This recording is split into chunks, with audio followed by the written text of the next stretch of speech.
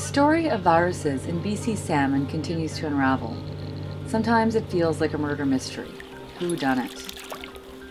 The more fish we sample, the more European viruses we find. It's astounding that no one has actually really looked before. That it's Alex who is uncovering this. One of particular concern is the Piscine reovirus, a salmon virus that seems to be quite new to the coast of BC, but is now being found everywhere, especially in farmed salmon. Over 70% of the samples from farmed salmon grown in BC are coming back positive for the Piscine reovirus. Many BC wild salmon are also testing positive for the virus, but the numbers are much lower. What is concerning is that samples of fish prior to 2008 show no signs of this virus. Now it seems to be everywhere. The only information that we have to go on about this virus are several scientific papers from Europe. The scientists there studying the virus say it spreads like wildfire, and that it is reported to be the causative agent of a serious disease called heart and skeletal muscle inflammation, which causes lesions in the heart and muscle tissue and can make the flesh and heart soft, impeding the fish's ability to swim and uptake oxygen. It appears this virus is of European origin and was likely imported into BC by the salmon farming industry. Since 1989, 30 million Atlantic salmon eggs from Europe have been imported into BC. Alex began finding this European virus in her samples in 2012. If Piscine reovirus is a problem for Pacific wild salmon, we have a huge problem in our hands because I'm finding it in virtually all of the farm salmon in the supermarkets. These farm salmon were raised in net pens on the major migration routes of British Columbia's wild salmon. So you run all of your Fraser sockeye through farm after farm after farm effluent. By the time they get out to sea, they're carrying the virus.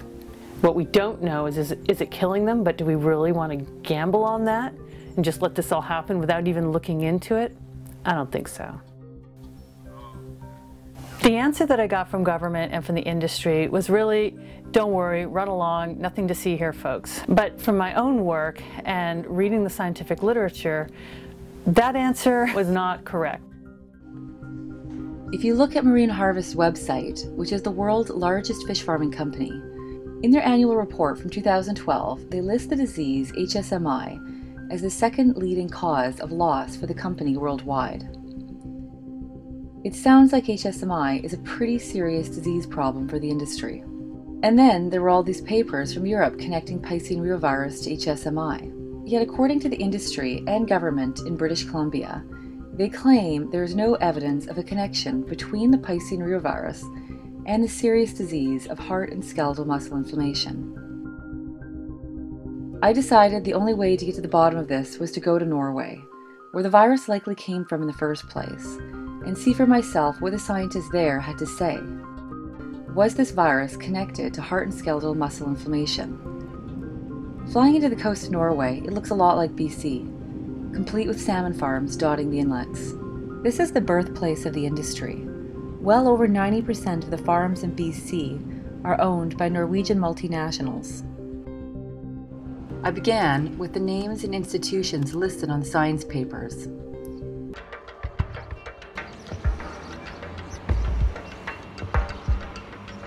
So HSMI is a pretty major disease, is it? Yeah, it's more or less spread along the whole coast. Here is a map from showing the outbreaks in 2010, and as you can see on the red spots here, it's more or less all over the whole coast where they are producing salmon. HSMI has been a serious disease in Norway for some years now. It's a pretty serious disease. It was suddenly one day, we had a kind of a new disease, and the disease was described and the virus was subsequently isolated and characterized.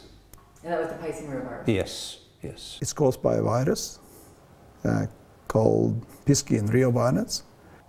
The PRV, the Piscine reovirus, is causing HSMI. Nearly all scientists agree that it's the PRV is a causative agent. The Koch's postulate, as we said, has been fulfilled, so it's possible to cause the disease by injecting the virus into the fish. And the virus alone will cause changes in a naive, healthy fish, will cause pathology, which is typical of HSMI. You can find the virus without any presence of disease, but then you have to look for the levels of the virus, which seems to be related to the disease. So a lot of virus means more chances that there is a real disease ongoing. It's spread within the fish, and after many weeks after infection it may accumulate in the heart and muscles and give pathological lesions there. But at the later stages, all of them more or less would have changes in the internal organs. The degree of changes vary. We know that the amount of virus within the fish is related to the disease. This is a fish with HSMI. You can see it doesn't show from the outside much.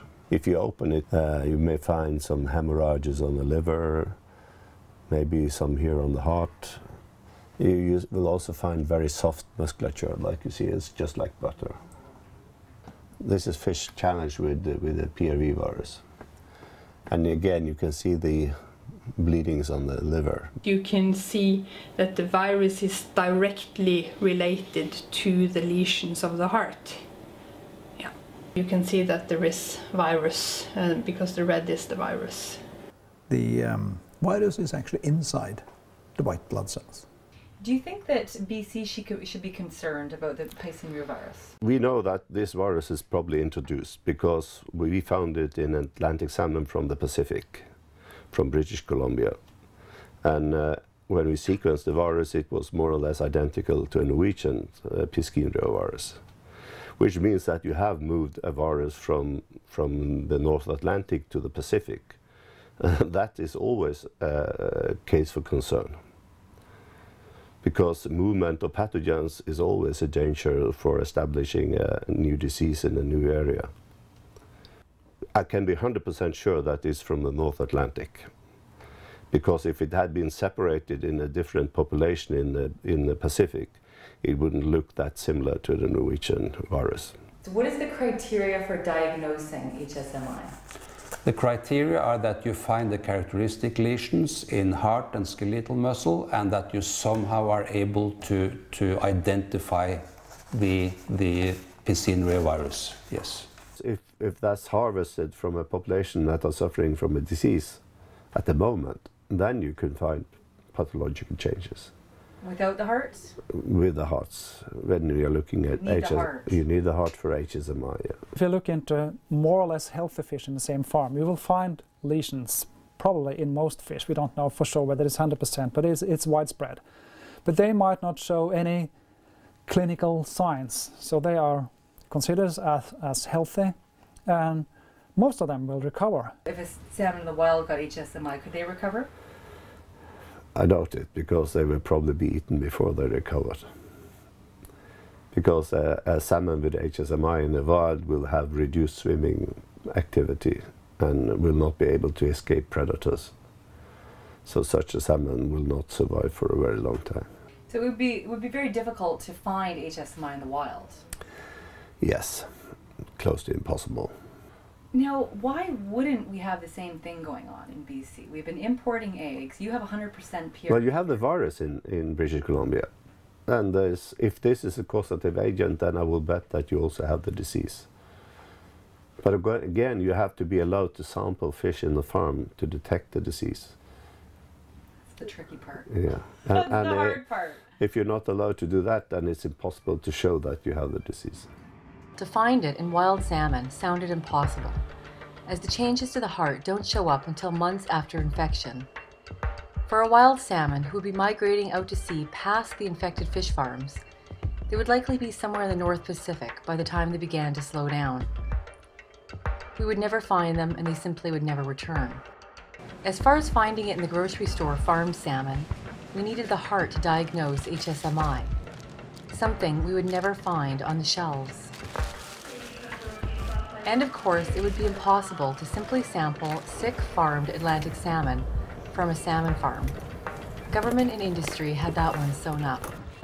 Alex and I went on a tour of the farms to see if we could see any sick fish. If 70 to 100% of farm salmon in BC were infected with a virus, then there was a good chance we might see something. Sure enough, we found many pens with fish finning on the surface. These Atlantic salmon are seriously finning on the surface. They say one of the characteristics of HSMI is fish finning on the surface. We don't know. They're in public waters. The public deserves to know what is wrong with these fish in this mainstream farm. These are Atlantic salmon that originated from Norway that are sick. If you're concerned about wild fish in British Columbia, you gotta be concerned about thousands of fish behaving as if they're sick. Let us have some of the fish. Let's check them out. Then I could have a look at these fish, send them off to the lab, at least eliminate the 3 European viruses that I'm looking for: salmonella virus, Piscine reovirus, and the infectious salmon anemia virus. And then I wouldn't have anything to say about it anymore. You know, we're not allowed to know. They're in public water. We're the public. We should be allowed to know. But nobody knows. I guarantee you nobody has accessed these fish and how to look. Now, the Union of BC Indian Chiefs have written a letter to this company requesting samples from this fish. So we'll see what happens.